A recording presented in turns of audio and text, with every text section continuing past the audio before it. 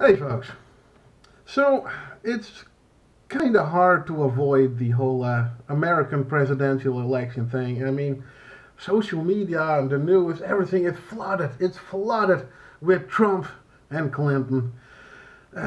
News articles, opinion pieces, memes, everybody giving their fucking opinion.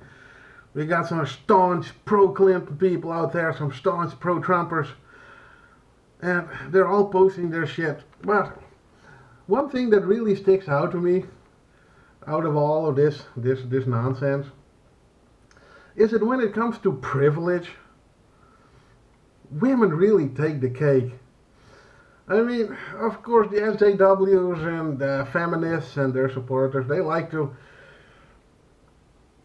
push forward this little narrative of how when it comes to privilege, man, the white man has it all. Everybody has to suffer under the privilege of the white man. Women, people of color, everybody is suffering under this white man's privilege. But when you see all the bullshit that's going on there, it becomes painfully clear that at the end of the day, women, they really have all the fucking privilege. I mean, just look at it. People, when it comes to Trump, everybody hating on Trump and posting all these long lists of what a douchebag he is and all the nasty things he said. And how this makes him so much worse than Hillary.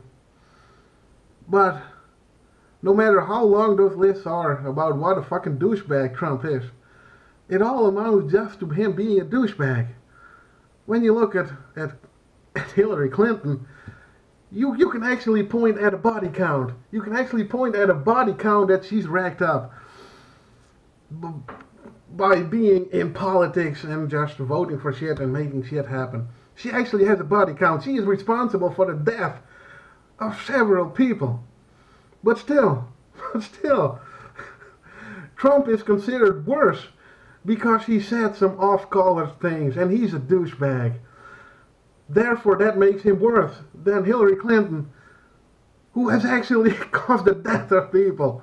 So that goes to show that just because she's a woman, she literally can get away with murder because she's a woman.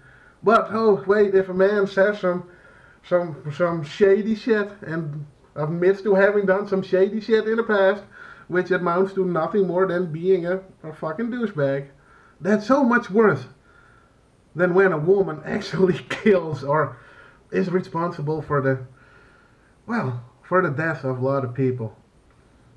So yeah, let's just take a good look at this and be honest who has the real privilege out there. At the end of the day, it's women, and not the white man. It's just women in general. All right, post your bullshit down below, and everybody have a great day.